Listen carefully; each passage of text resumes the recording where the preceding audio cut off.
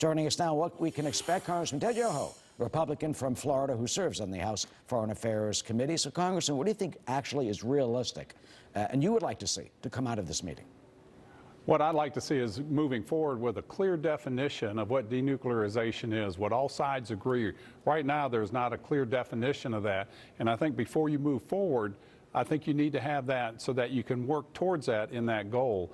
And I think it'll build on the previous summit, obviously, with the 4 pillars, making better relationships, economic development, bringing peace to the Korean Peninsula, and then denuclearization, once we define that, and then returning the prisoner of war and missing in action remains. These are the key cornerstones of the 4 previous pillars. You talk about the definition of denuclearization. Right. To Chairman Kim, that means U.S. troops out. That means U.S. does not protect South Korea, Japan, and that region. To us, it means he completely gives up his nuclear weapons and his programs. What do you think are the chances of Kim Jong-un doing that?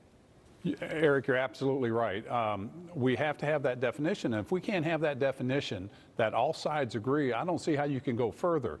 And the last thing we want is to go back to where we were, where Kim Jong-un was threatening the annihilation of America, shooting medium-range ballistic missiles over Japan and threatening Guam and anywhere in the United States he said he could hit.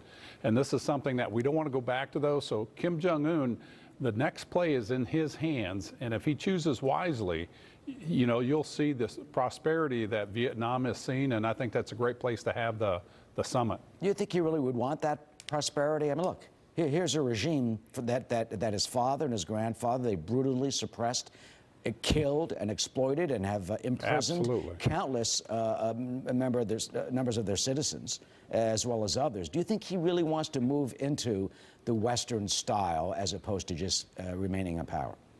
We're going to find out. I mean, after this summit, we'll see what happens. What you just brought up, there's been 3 Kims. There's a hierarchy of the lineage that has been there for 3 generations, and they're looked at as a deity. What Kim Jong-un has in his hand is to change the course of North Korea for the better.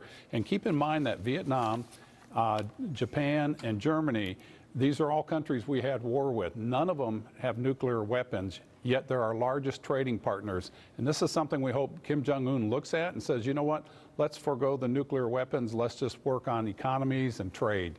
And I hope he sees that when he goes to Vietnam. But before he even gets to that, potentially, they are those who say he has to open up his facilities to international inspectors. Absolutely. Close them. We don't even know what he has completely because he hasn't made that list.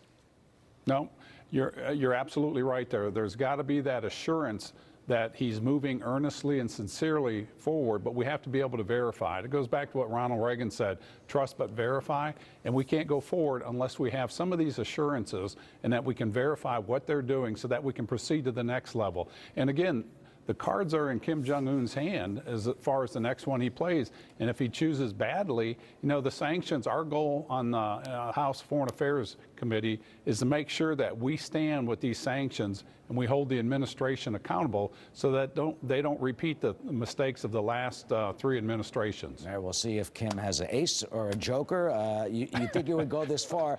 They'd get something out of it, so we'll see what happens. Let's hope it's not a joker. Yes, exactly. Congressman Ted Yoho, thank you for your insight as always. Thank you.